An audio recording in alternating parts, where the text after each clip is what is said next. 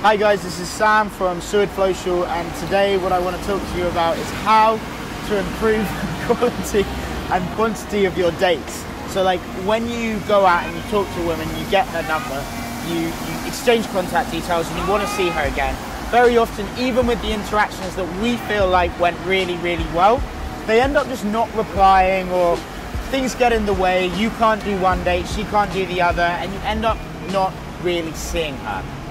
So I want to maybe look at how you can completely negate this and how you can make it so that the women who you have good conversations with, you're really much more likely to end up actually seeing them and going out with them and doing something that you both want to do. So the first thing is that the typical thing you do when you get the phone number is you focus on you and her meeting up. You make it about, can I see you on Friday? Do you want to meet on Friday? We can go and get a drink in the afternoon on Wednesday.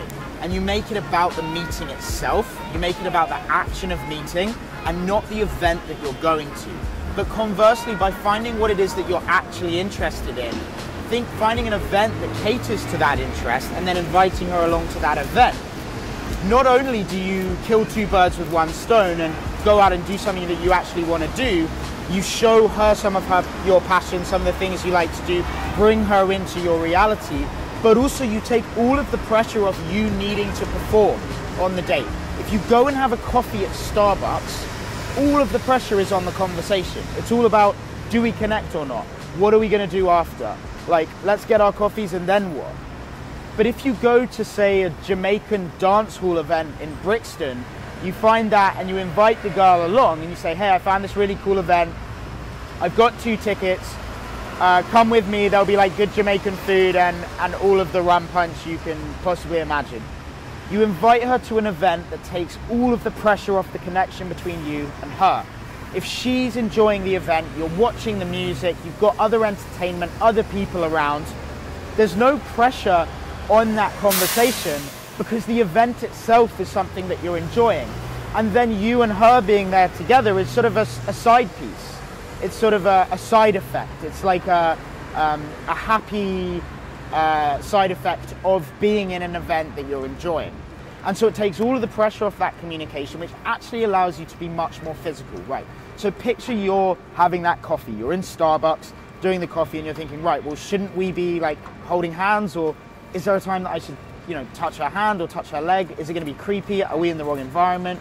How am I going to get to know her? How am I going to maybe move things on from here? These are thoughts that really you shouldn't be having. You should just be enjoying yourself. You should be there in the moment, experiencing fun in the presence of the girl that you like.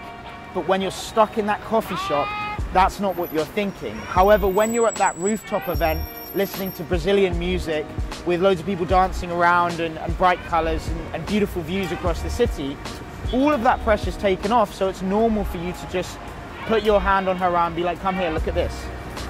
And bring her over to the other side to look at whatever's going on, whatever view you've got over there, to interact with the people around you, to interact with the environment that you're in, to listen to the music.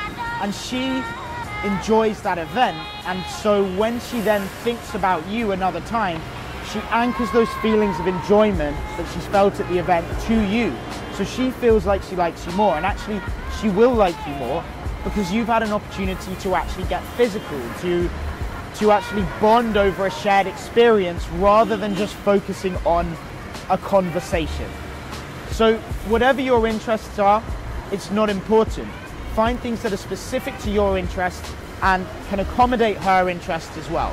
For example, if she's an outdoorsy type of girl, maybe you could go to London City Pier on the North Bank and get the boat down to Greenwich. There's a beautiful boat journey down to Greenwich. And in Greenwich you have the best Café Rouge in England, I would argue, and loads of really nice old pubs. So that could be a great experience, as well as loads of green land and an observatory, a massive star telescope observatory.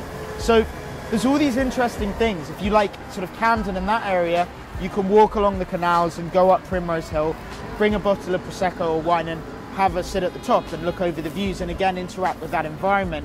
Whatever your interests are, whatever her interests are, find an event, even if it means buying a ticket and doing a bit of organisation, which guys generally on the whole aren't so good at. It's worth it. Get the tickets, plan to go anyway, invite her. If she doesn't come, invite a friend. or invite another girl.